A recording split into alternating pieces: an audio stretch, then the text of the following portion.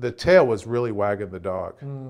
And so when I had children and they were close together and it was hard, I had one son and then 13 months later had twins. Wow. I had to cut back on things that didn't really serve me.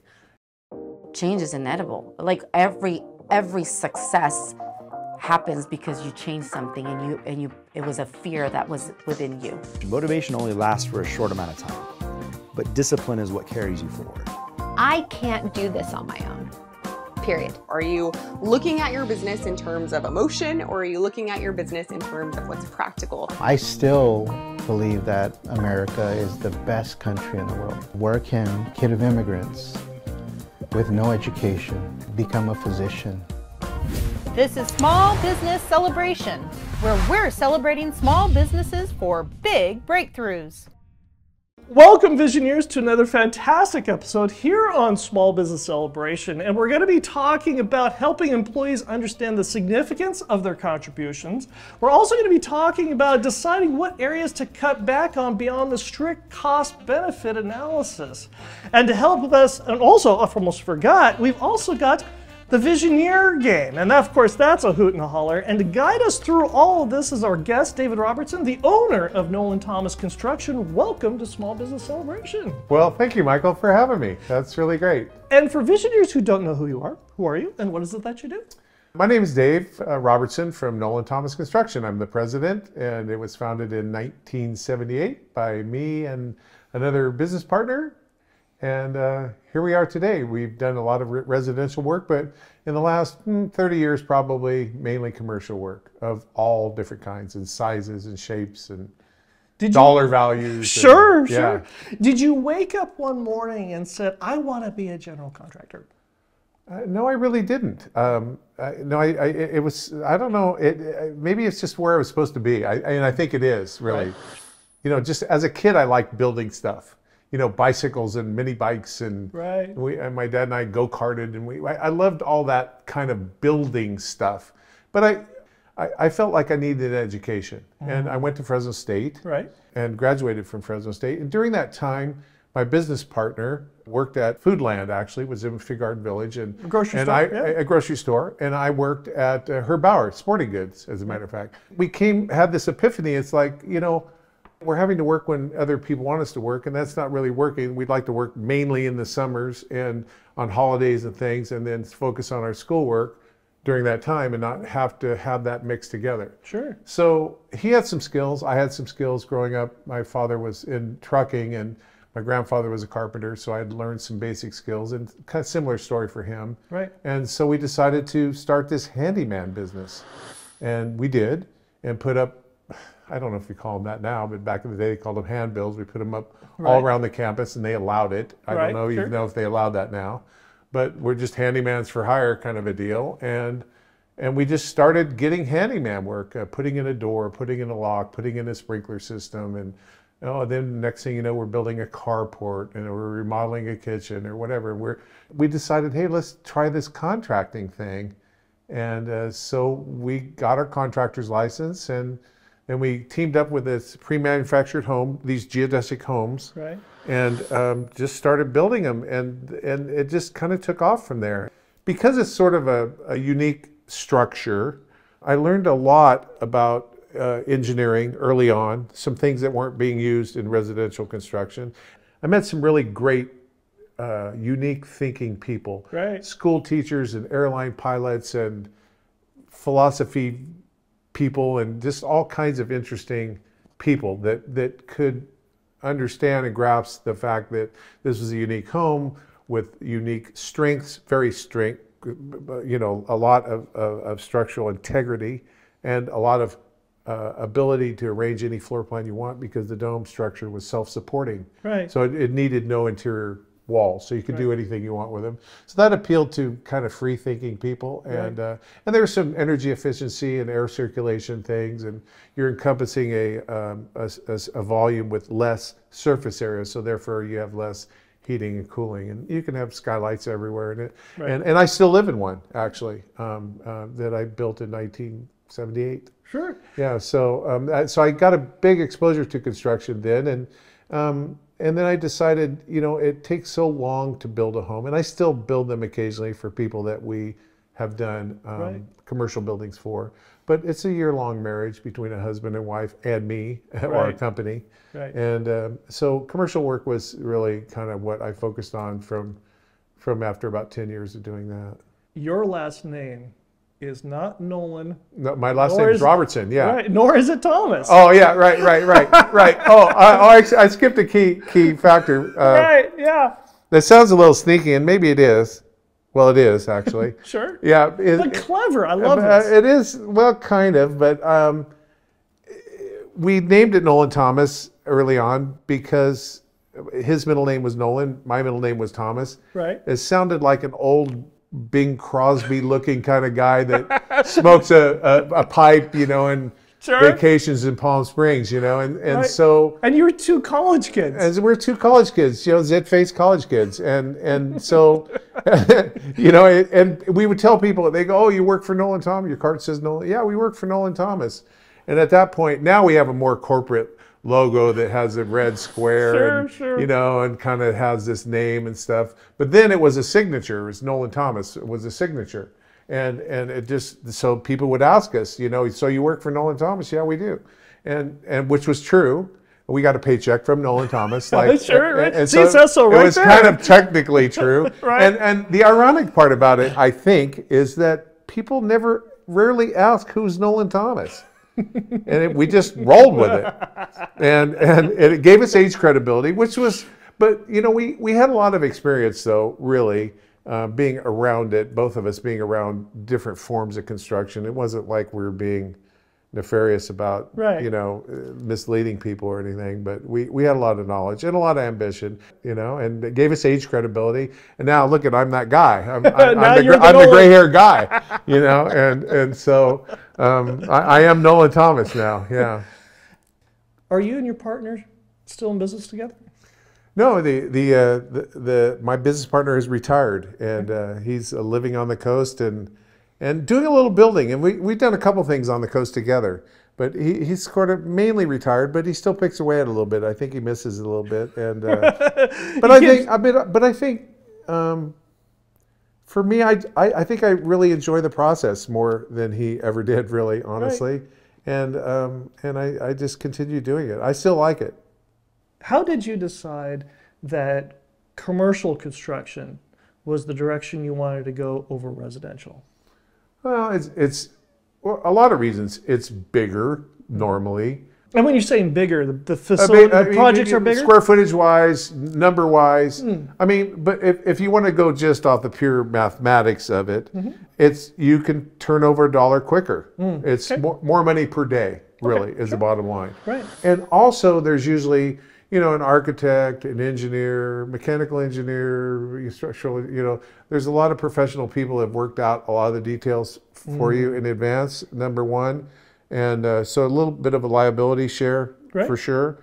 And plus, although we normally bring in a designer even on commercial jobs, certainly on a residential job, if we do residential, we're not doing it without a designer. Right. Because I'm not a marriage counselor. Right, That's not my thing. So we need that person, you know. It's just more exciting, more dollars per day, really, if you look at it that way. And a little more straightforward, not so much emotion that's involved in a residential home, you know. And yet, you still do design build for commercial projects. We do, yeah. A lot. That's kind of our bag mainly. Usually, when there's an architect involved and they don't either have the capacity or they don't want to do what we call the MEP, the mechanical, electrical, and plumbing work. Right. Yeah, we'll do that, and we'll specify materials and stuff if the architect's not involved with that. And you bring them here to do that, where we're doing this interview right now. Yeah, we have a library here of things to choose from, or we'll, you know, cultivate those things, and we have a pretty good skill set on that. You know, I do some steel artwork, you know, and so I kind of have an artist's heart, you know, so I think I bring that vision to it, you know, like, hey, we thought about this material, that material, or whatever, and I try to stay current. You know, I watch a lot of videos, actually. Right. I do, yeah. And if you have some steel artwork that needs a home, might I suggest that you call Mike Saba, a Zillow Premier Agent with Watson Realty. Born and raised and never left Bakersfield. Give Mike Saba a call at 661-203-8406 or reach him at mikesaba1@icloud.com today.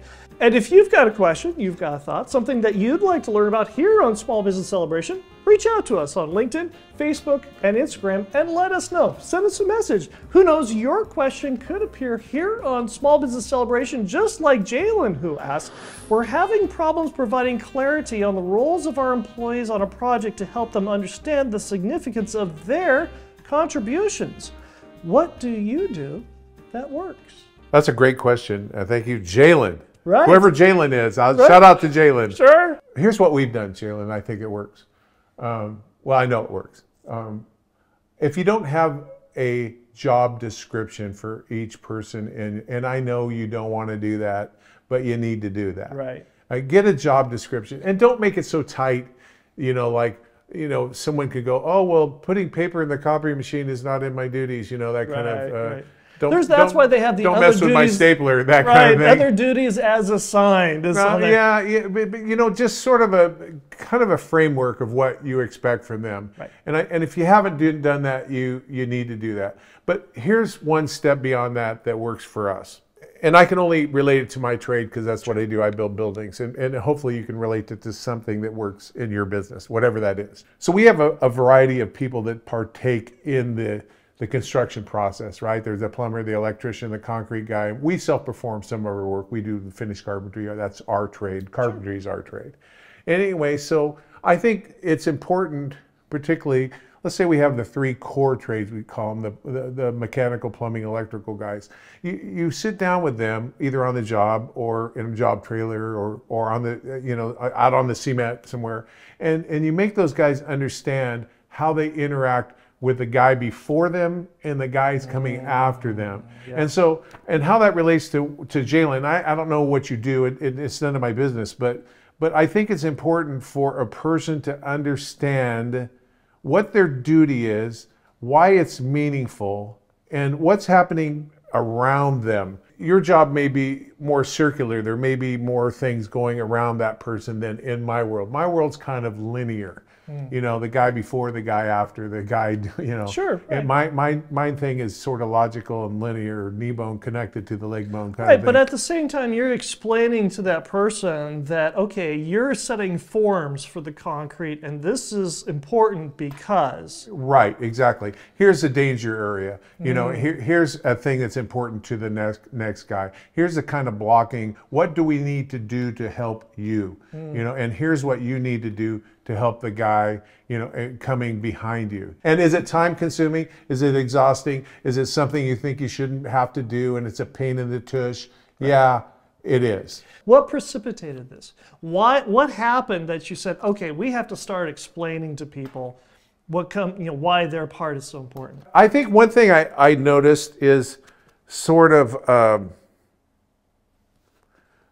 a disjunctiveness on the job site, right? People weren't communicating with each other. They didn't know how they related to each other. It seemed disharmonious, if that's even a word. Right. I just noticed that, these people don't really, I don't know if they don't feel valued. They don't feel like how they interact or how valuable and their part of the process is, And so we just learned early on to kind of build a different kind of job site vibe. So when we get on a job with our guys and they're, the other crews from other subcontractors and stuff, we just have this lecture that we're going to communicate directly. Everybody's going to have everybody's cell phone numbers. Everybody's going to have we don't want to know what's going on. We're the conductor of the orchestra. Sure. And we got to make sure that the violin guy and the cello guy and whatever are talking to each other, but they're talking to us as well, and that we're included in all this communication. But these people not physically on the job have to talk to each other. And when you get that going, you build a whole different camaraderie, a whole different kind of vibe. And we get on the job and say, we're going to borrow and we're going to lend and we're not going to have bad language and we're not going to have terrible music, and we're going to get along, and there's no drugs and alcohol and drama and anything on this job. And if you can't do that, you won't be here. Right. And so that's the kind of lecture we get, and that's the kind of attitude we get afterward, is just a more harmonious people talking and enjoying their craft more and enjoying the value that they bring to the entire process. And we don't have as many mistakes or bad workmanship or things that are overlooked, and because the one guy's taking care of the other guy or gal or whatever along the way. And if you need a new roof to go with that new construction that you're building, might I suggest you call BSW Roofing Solar and Air. For 2 generations and more than 80 years, discover why more than 45,000 happy customers trust BSW Roofing for all their roofing, solar, and air conditioning needs. Discover the BSW Roofing difference. Call BSW Roofing at 661-327-7663. That's 661-327-ROOF, or at BSW Roofing today. And Visioneers, that brings us to the Visioneer game. And if you've never played the game before, the way that it works is I have a random word generator here on my phone. I have no idea what the words are going to be that are going to be generated. And more importantly, neither does our guest. And our guest has to go through and take each of these 3 words and somehow associate each of the 3 words with their business. And Visioneers, you too can also play the Visioneer game. Just pick any one of the 3 words that our guest gets and go ahead and put your spin on it in the comment section here on our YouTube channel, and make sure you put the name of your business as well. Are you ready to play this game? I don't think I'm ready myself. After that introduction, it sounds absolutely dreadful and painful. Well, actually, let the dreadful pain begin. Let's do this. Okay, our first word is nest. Nest. Nest. Wow. Okay, well, I guess your business is your little nest, isn't it? Okay. It's your little nest that you created for your little babies to live in. And you know, it is, we do treat it like our babies. I mean, we do treat it like that. And it is a little comfort nest for us, I think. Very good. You got the first word right. Congratulations. Oh, yeah. How about that? That was a reach for the That nest, was right, right, nest exactly. thing. Well, this next word is angle. Angle. Angle. Oh, Ooh. what's your angle? Yeah, what? I think my business, and I think many businesses are simple in this way. I think that my business, anyway, is a triangle. Find the work, bid the work, perform the work. It's really not more complicated than that. Well, congratulations. That's 2 out of 3. Well done, you. 2 for 3. Okay. The third one, I'm looking, I don't know. I'm with great hesitation. Stadium. Stadium. Wow. I don't even know where to go with that. A stadium. Stadium. Well, we've never built a stadium. I would like to do that. But Any desire to build a stadium? But yeah, I mean, I'd like to build whatever. Anything is challenging, but I think a business, it is sort of a stadium. You are kind of on stage, really, and you have to get used to that. And I learned to do that early on, because by nature I'm not an outgoing person, really. Right. I could live on an island. You just play an outgoing person on TV, right? I'm an outgoing shy person, I guess. And so, but I think that you need to get comfortable being on stage and talking to people. And was this something that you learned from your father? My dad was a World War II guy. I had an older father, you know, and he was a World War II guy and lived through the Depression. My dad was kind of a quiet guy, but when he spoke, you really listened. The 2 of you restored a car or built a car together. We did, yeah. Why would we do that? Yeah, why was this such a big deal, such an important? It was a huge deal for me. When I was younger, my dad and I were very close. As I got older and smarter and more of an education and more of a know-it-all cockiness, I think, like young men and achievers do, you know, I got a little full of myself, honestly. But I picked up this car. It's called a Sterling, and that a friend of mine had started and not finished. And my dad and I worked on it, and it brought us together. And I think because my dad was had so much hardship in his life, it was easier for my father to communicate through something, you know, instead of him and I like this, it was, you know, that triangle again, you know, it's like, there's that thing, and here's him and here's me, and so we're going to connect in this physical and mental and engineering kind of way, you know, we connected indirectly that way, and we had done that before with slot cars and mini bikes and motorcycles and go-karting and stuff that we did, and so that was his way to reach him, and I kind of didn't fully understand that until later on. So we built this car, and I had a lot of help from painters and upholstery guys and stuff for things that my dad and I couldn't do, and the older guys that kind of took pity on me and helped me, and it was kind of a show car, and it got a lot of attention, and I was worried about it, you know, I was just worried about a girl getting in it and scratching it with her high heels, or it's parking it in a parking lot. And this car was just, I was so proud of it, but it consumed me, you know? And I was going down Blackstone Avenue by the old McDonald's. Well, I guess they've revamped it a number of times at Shields and Blackstone. And I got a ticket for doing 38 and a 35.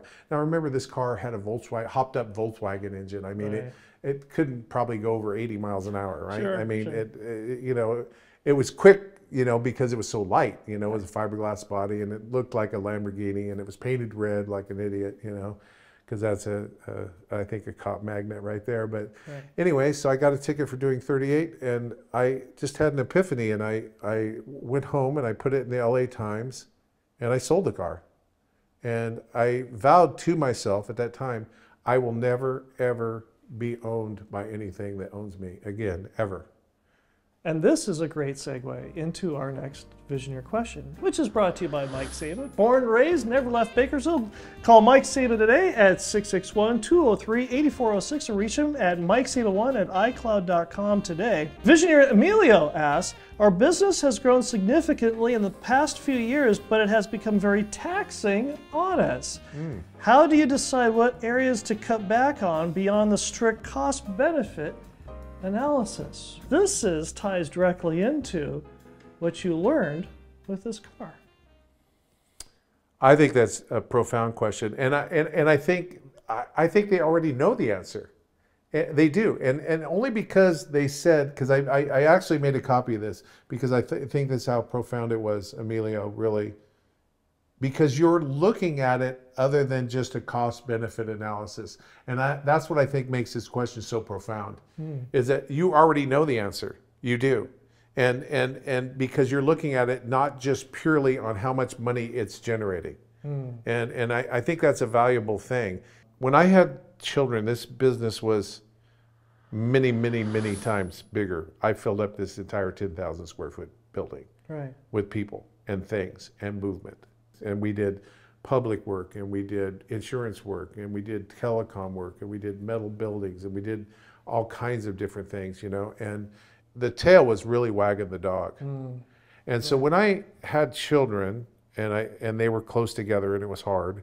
I had one son, and then 13 months later had twins. Wow. I had to cut back on things that didn't really serve me. But for me, it was like, okay, the insurance work, it's a hassle, getting paid and negotiating with adjusters and stuff. So, okay, I'm gonna get rid of that pain in the tush. And then the metal building, what didn't really fit our profile, because people wanted it cheaper. You know, they wanted the cheapest thing you could possibly do. And that's not our bag. Not that we're looking for something expensive, but we're trying to provide something value. We're trying to provide value, the best thing that we could possibly provide for them. Right. It came down to, because I wanted to spend time with my children, this was like a 7-day-a-week, 12-hour-a-day deal. And I go, I'm going to wake up one day and hope that they have grandchildren so I can make it up to them. Right. I shrunk this thing down to a more manageable thing and focused on the things that I wanted to do that were still profitable, that I was good at, that brought me enjoyment greater than just the money. Because where I was at is 10 times the work for about 10% more money. Right. So tell me about the time when everything went wrong. My first big commercial job was in Fashion Fair. Okay. And it's a mall. And I was building a clothing store, remodeling a clothing store. And at that point, I was working physically on the job every day and doing my phone work at night and whatever. This is before computers even, you know. I did have a cell phone with a Panasonic transportable, which was probably worth more than my truck. I had a 1960 Ford pickup with 3 on the tree. I don't even know if your Visioneers or your audience even knows what that is, but if you can picture, I had bought my my first business partner out at that time, and I was doing this job, and we had scaffolding set up in the building, and as you can imagine, this building's very tall, so that means the sprinkler drops are very long. We had scaffolding, and I was on the scaffolding pulling it, and I thought the wheels were on an extension cord, but they weren't, and they hit a fire sprinkler line. Oh no. And so you can imagine this ugly oil and algae infested water down on me.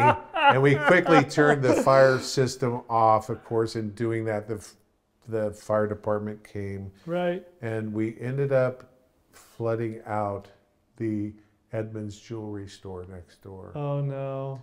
So remember, I'm wearing like carpenter shorts, and I'm wearing old boots and a tattered shirt. I have no money. I'm living off of money in my ashtray in my car, and I don't know if you've ever been that broke, but I have. And I went and talked to Mrs. Edmunds that owned Edmunds Jewelry with, you know, great sorrow and trepidation. And she looked at me, and she had seen me there working, you know, and peeked in, and I'd introduced myself. And I said, you know, this is what happened. It's my fault completely. I owned it. I said, I have insurance. You know, and if I have to make payments, I mean, obviously, whatever we need to do, and we'll get a carpet cleaner here. And she goes, you know, honey, don't worry about it. I needed new carpet anyway. She sensed I was the underdog, you know. She sensed that I needed a break, and she gave it to me. And that was a valuable lesson for me, because I've run into many underdogs in my life, and I've tried to help them, you know, move forward, move upward, move beyond it. It's no secret that there's a lot of business owners that are struggling right now. What do you say to the business owner to encourage them, to help them keep going? It is kind of a grab your bootstrap kind of thing. You have to be tough in this business. And that doesn't mean, toughness doesn't mean lack of kindness either. Right. I think kindness prevails. In fact, I have to tell you, most successful people I have met are not cruel and unkind. And I think it's not for the weak at heart. It's not. It's tough. My encouragement would be, stick with it, man. I mean, just gut it out. Do whatever you can to make it work. But I think you have to analyze who you are. You know, you have to analyze who you are and what kind of stomach you have. Dave, thank you for joining us here on Small Business Celebration. If Visioneers want to get in touch with you, how do they do that? Well, at Nolan-Thomas.com. Okay. Yeah, Nolan-Thomas.com. They can find us that way. And come by our office at 2033 North Fine Avenue here by the airport. They can send me an email personally if they'd like. It's daveR@Nolan-Thomas.com. 559-252-1888. It's been that way for, I don't know, 45 years. And if you enjoy Small Business Celebration, go ahead and like, subscribe, and notify, and leave a comment. We're going to make sure that Dave gets all the comments, good, bad, and ugly. And I'll be right back with my final thought. Visioneers, do you have plans for your business? Might I suggest you go to smallbusinesscelebration.com/blog, where you can learn from our past guests on what works, what doesn't, so that you can grow a strong and profitable business. Simply go to smallbusinesscelebration.com/blog today. How in the world did she do that? If you're like me, I've got a couple cats and a dog that like to play with each other and roughhouse and make all kinds of noise, and it's only suspicious when things get suddenly quiet. And about a month or so ago, that's exactly what happened, and I got up to investigate. And I went into the dining room and I saw Sasha on top of one of the cupboards where the cat treats are. Now, Sasha's my Russian blue cat. He's 14 years old. And I saw him lifting up the lid of one of the cat treat boxes, and he had reached his paw in where he was pulling out one treat at a time and enjoying himself. Meanwhile, our kitten Max, who's 6 months old, was looking at him with the look, how in the world did he do that? And I started to giggle because 14 years ago, I had another cat named Xena. Yes, my warrior princess. She was a tabby.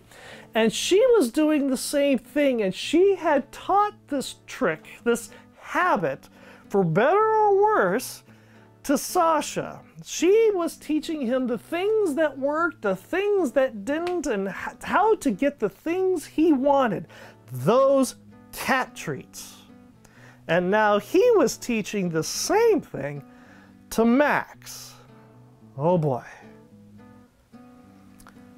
But a couple weeks ago, I was having lunch with a couple business owners at a restaurant. And the first business owner, she was going on and on and on and on, talking about how busy she was and how she didn't have time for anything. To which the second business owner looked at her and said, well, you must be doing really well. And the first business owner goes, I am so busy, but I'm not making any money. Things just aren't happening. To which the second business owner asked her, well, what are you reading right now? And the first business owner said, oh, I'm so busy, I don't even have time to read anything. And the second business owner nodded and asked, well, what are you listening to in the car when you're driving around from errand to errand and meeting to meeting? And the first business owner said, I have the radio turned off, I have the stereo turned off because I can't even think straight. Things are so busy. And the second business owner kind of gave her a sympathetic nod and of understanding when out of the corner of her eye, the front door of the restaurant opened. And she politely excused herself and she got up and she greeted the couple that were coming in through the door. Now, as they were walking towards us and coming towards the table that was next to us, I couldn't hear the whole bunch of the conversation. But I did hear the end of it when they got to the table, when the second business owner turned to the couple and said, you know what, sounds great. I'll email you over the contract this afternoon. And the second business owner sat down, to which the first business owner looked at her and said, how in the world did you do that? I hope you enjoyed our conversation this week with Dave Robertson, the owner of Nolan-Thomas Construction. And I hope you learned something that you can use today to grow a strong and profitable business. And we'll see you here again next week when we celebrate another small business making a big breakthrough. So what kind of music do contractors listen to? Oh my gosh, I think it's a wide variety of things. Remember, these are dad jokes, though. Oh, I see. Oh, okay. It's not. We're not in the true business questions no, yet. no. This is. Oh, I see. See, I'm already stumped. How about the Carpenters? Right. The Carpenters. Boom, boom. Yeah. What happens when you're out on a job site and you take a worker's hard hat off? What sound do you hear inside the hard hat? I have no idea, Michael. The sound of.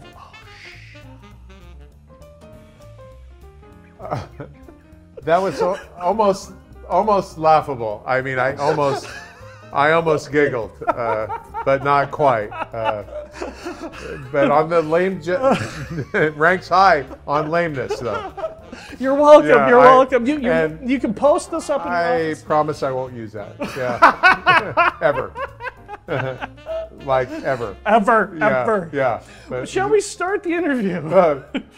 Please, if we could.